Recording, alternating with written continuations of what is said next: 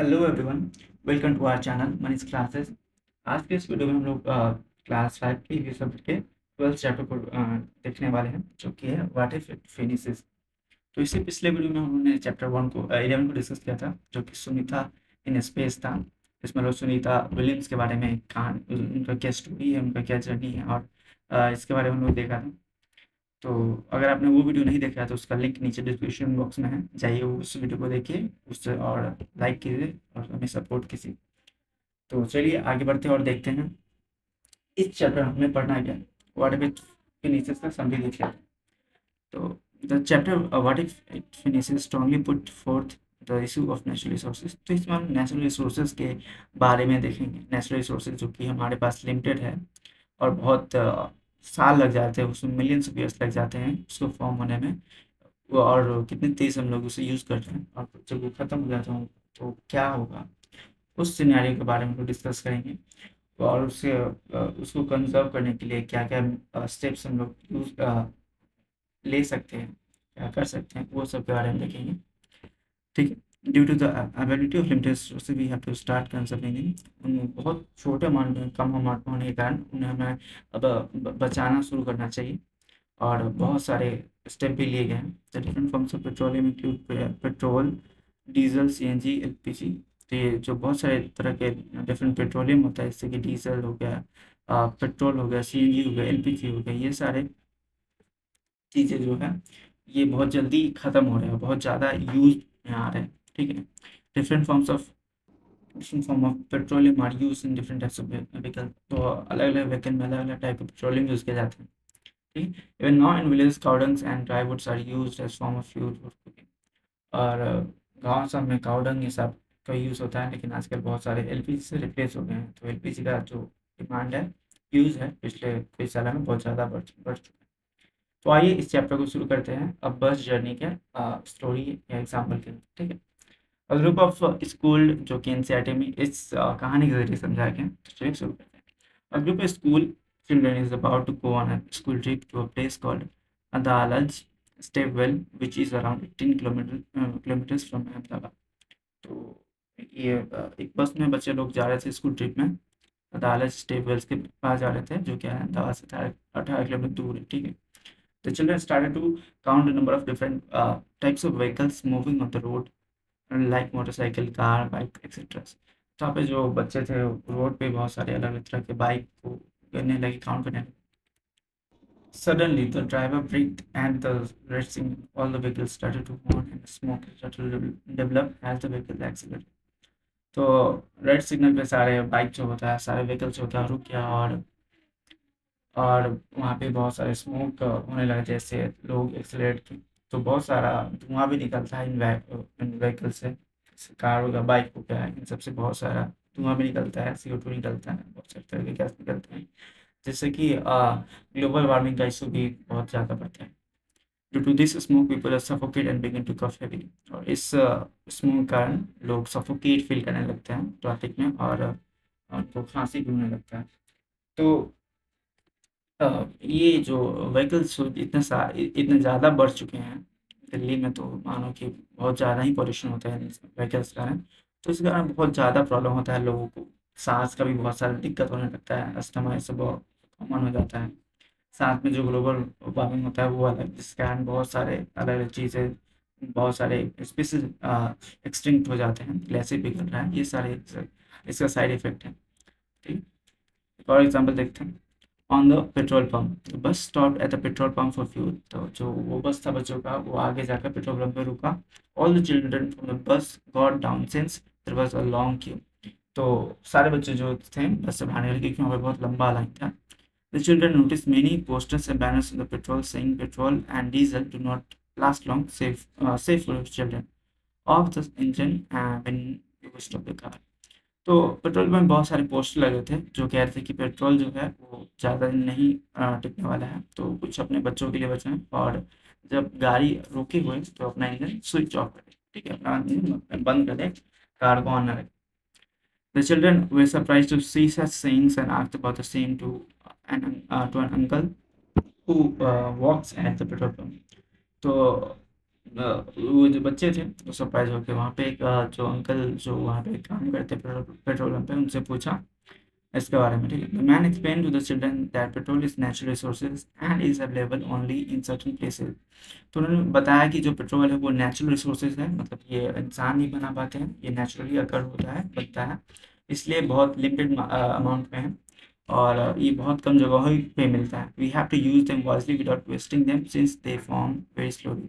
तो हमें उसे बहुत समझदारी से यूज़ करना हो, क्योंकि ये बहुत कम जगह पे यूज़ होते हैं और बहुत कम मिलते हैं, ठीक है। और बहुत धीरे धीरे बनते हैं, इनके प्रोसेस जो बनने का समय है वो में 100 साल 1000 साल में बनते हैं, ठीक है। चलिए आगे बढ़ते हैं। It requires a pump to extract the crude from टाइग्राउंड। तो ये एक पंप के जरिए क्रूड ऑयल को बाहर ग्राउंड के अंदर से निकाला जाता है, ठीक है। The children started to discuss it, अब discuss it. Abraham asked if petrol gets exhausted then how will the vehicles run in the future. Manju replied, CNG can be used as an alternative that produces little pollution but is running it in less quantity. तो जो बच्चे थे उनमें ये doubt वो question आया कि क्या बोलते हैं, जब ये पेट्रोल खत्म हो जाएंगे तो व्हीकल्स कैसे चलेंगे। ये नेचुरल से क्वेश्चन है, क्योंकि उनके अभी अभी पता चला कि ये जो पेट्रोल होता है वो लिमिटेड अमाउंट में होता है, वो खत्म हो जाते हैं। तो ये फ्यूचर के गाड़ियाँ कैसे चलेंगी। तो यहाँ पे मंजू रिप्लाई करते हैं कि सीएनजी यूज़ कर सकते हैं। सीएनजी आजकल सीएनजी व्हीकल भी बहुत सारे हैं जो कि पॉल्यूशन तो लेस करते हैं, लेकिन वो भी लिमिटेड अमाउंट में है। तो ये इन सब के ख़त्म होने के बाद तो इलेक्ट्रिक ऑप्शन होता है, इलेक्ट्रिक व्हीकल भी आजकल बहुत सारे बनते हैं, तो वो एक अल्टरनेटिव है। Divya shared her grandmother's thought. Her grandmother used to say, if only two people are traveling in a car, they can use the bus so that it will minimize pollution. तो अब एक जो दिव्या होती है उनके class में लड़की, वो बताती है कि उनकी ग्रैंड मदर यानी दादी बोलती थी कि अगर दो लोग ही कार में ट्रैवल कर रहे हैं तो कोई कार में ना जाकर बस में जा सकते हैं। इससे जो होगा वो जो कार का पोल्यूशन जो एक्स्ट्रा हो रहा है वो नहीं होगा, और पब्लिक ट्रांसपोर्ट यूज़ करने से जो प्राइवेट व्हीकल से जो पॉल्यूशन होता है वो नहीं होता, ठीक है, कम हो जाता है। तो इससे पॉल्यूशन कम हो और पेट्रोल भी कम लगेगा, कम खत्म होगा। Manju told her friends in the future they would develop a car that will run in the presence of sunlight so that it can reduce the pollution. और मंजू अपने फ्रेंड्स को बताती है कि जब वो बड़ी हो जाएगी तो वो एक ऐसा कार डेवलप करेगी जो कि सनलाइट के यूज से चलेगा, जिससे कारण पॉल्यूशन नहीं होगा, ठीक है। तो ये सही है। सोलर सिस्टम के जरिए इलेक्ट्रिसिटी प्रोड्यूस करके जो कार होता है वो चार्ज होगा, उससे चलेगा। तो ये कॉन्सेप्ट भी आजकल चल रहा है और इस पे भी काम हो रहा है। बहुत सारे व्हीकल भी बनाए गए हैं जो कि इलेक्ट्रिक है और जो उसका बैटरी जो है वो सनलाइट से चार्ज होगा, ठीक है। चलिए आगे बढ़ते हैं और इस चैप्टर का जो नेक्स्ट पार्ट है वो देखते हैं। वुड फॉर चूल्हा। Durga lives in a village in Haryana, spends half a day collecting wood for cooking. Even her daughter helps in her collecting wood. तो एक दुर्गा जो एक औरत है उसके बारे में, जो कि हरियाणा में रहती है, उसके बारे में ये कहानी है, जो कि अपने आधा दिन लकड़ियाँ चुनने में बिताती है, क्योंकि वो जो घर पे जो खाना बनाती है वो चूल्हा पे बनाती है, ठीक है। For the past 3 months, he has been suffering from a severe cough to the smoke developed from burning damp wood stick. तो पिछले 3 महीने से उसे खांसी हो रहा है, क्योंकि जो चूल्हे से जो गैस निकलता है, धुआं निकलता है, उससे जो भीगी लकड़ी से निकलता है उससे उनको कफ शुरू होना हो गया 3 महीने से, ठीक है। Approximately 2/3 of the people in our country now use play wood and dry twigs among other things. These are used for a variety of purpose including keeping warm, water and lighting. तो हमारे देश में 2/3 लोग जो होते हैं जो लोग हैं वो लकड़ियाँ, गोबर के जो उपले होते हैं, गाय के गोबर के जो उपले होते हैं वो यूज़ करते हैं खाना बनाने के लिए, या खुद को वार्म रखने के लिए ठंडियों में, या रोशनी के लिए। तो ये सारी चीज़, सूखी लकड़ियाँ हो गया, पत्ते हो गए, ये सारी चीज़ें से वो खाना बनाते हैं, खुद को रखते हैं, या लाइटनिंग के लिए यूज़ करते हैं। ये ज़्यादातर गाँव हिस्से में ज़्यादातर देखा जाता है, ठीक है। The theme of the chapter, इस चैप्टर का थीम देख लेते क्या है। Chapter talks about the conservation of natural resources for future generation. तो ये जो चैप्टर है नेचुरल रिसोर्सेज की कंजर्वेशन के बारे में बात करते हैं, ताकि आप ये उससे फ्यूचर में यूज़ कर सकें, ठीक है, और उसे टाइम मिल सके ताकि वो रिफिल हो सके। The chapter emphasizes the use of alternative resources for petroleum। ये चैप्टर emphasize करता है कि पेट्रोलियम के अदर जो अल्टरनेटिव है उसको यूज़ करें, जैसे कि इलेक्ट्रिसिटी हो गया।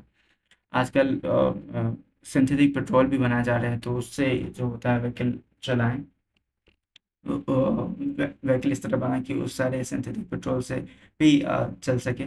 तो ये सारे अल्टरनेटिव हैं जो पेट्रोलियम को यूज़ कम कर सकते हैं और बचा सकते हैं, ठीक है। It also talks about methods to save the resources so that it will last long।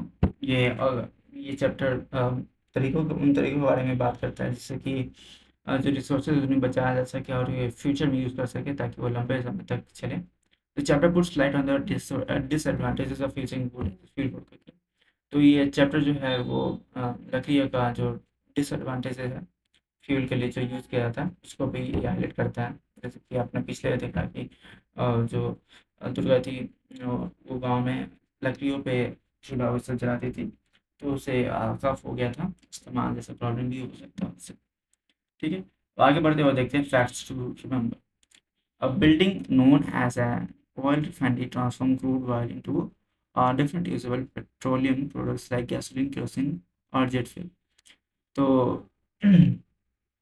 Building इसमें जो ऑयल रिफाइनरी नाम का जो होता है फैक्ट्री, उसमें ये क्रूड ऑयल निकाला जाता है और उसको बहुत सारे अलग अलग पेट्रोलियम प्रोडक्ट जैसे कि गैसोलीन हो गया, केरोसिन हो गया, जेट फ्यूल हो गया, इन सब में उसको ट्रांसफॉर्म किया जाता है, ठीक है। Although many integrated oil business will provide both extraction and refining services, refining is considered a downstream activity in the oil and gas sector। तो ये सारे दोनों जो होता है ये इंटीग्रेटेड भी होता है, क्योंकि सारे बिजनेस दोनों काम करते हैं, लेकिन जो रिफाइनिंग का प्रोसेस है वो गैस सेक्टर में आता है, ठीक है। वो एक अलग सेक्टर है, ठीक है। Petroleum based product are use to power vehicles, buildings and generate energy. तो पेट्रोलियम प्रोडक्ट्स का यूज़ होता है व्हीकल्स चलाने में, ठीक है, व्हीकल्स को पावर देने में, ठीक है, इलेक्ट्रिसिटी ये सब जनरेट करने में, और भी बहुत सारी चीज़ें हैं जिसमें ये यूज़ किए जाते हैं। Plastic, polyurethane, solvent and countless more intermediate and finished commodities are produced by the petroleum industry in industrial sector using petroleum as a raw ingredient feedstock। तो बहुत सारी चीज़ें जैसे प्लास्टिक्स हो गया, पॉलीथ्रेन हो गया, सॉल्वेंट हो गया, countless more intermediate and finished commodities. और सॉल्वेंट बहुत तरह का काउंटलेस चीज़ जैसे कि बहुत सारे जो बीच में जो वेस्टेज निकलते हैं और जो फिनिश प्रोडक्ट होते हैं उन सब तरीके का प्रोडक्ट बनता है पेट्रोलियम से, ठीक है। पेट्रोकेमिकल इंडस्ट्री का एक सारे प्रोडक्ट होता है, ठीक है। Cars, buses, trucks, tractor, rail roads and generators और रन ऑन डीजल्स।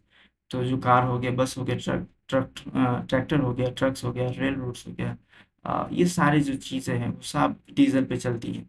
तो ये बहुत बड़ा इंडस्ट्री है, बहुत बड़ा इंडस्ट्री है जो कि सिर्फ पेट्रोलियम के प्रोडक्ट्स यानी कि डीजल पेट्रोल पे चलती है। Frequently diesel is use to power vehicles like trucks and और ये इधर होते रहता है, ये जो ये डीजल ये सब होता है, ये बार बार जो व्हीकल को पावर करने के लिए ये यूज़ होता है। तो ये है कुछ फैक्ट्स हैं जो रिमेम्बर करने लायक है इस चैप्टर से। तो इसी के साथ ये चैप्टर ख़त्म होता है। आई होप कि आपको ये चैप्टर समझ में अच्छा लगा। तो आपको अगर ये वीडियो अच्छा लगा तो लाइक जरूर करें, सब्सक्राइब करें, और अगर आपके मन में कुछ भी प्रश्न है या क्वेश्चन है इस चैप्टर को लेकर तो आप नीचे कमेंट बॉक्स में ज़रूर पूछें।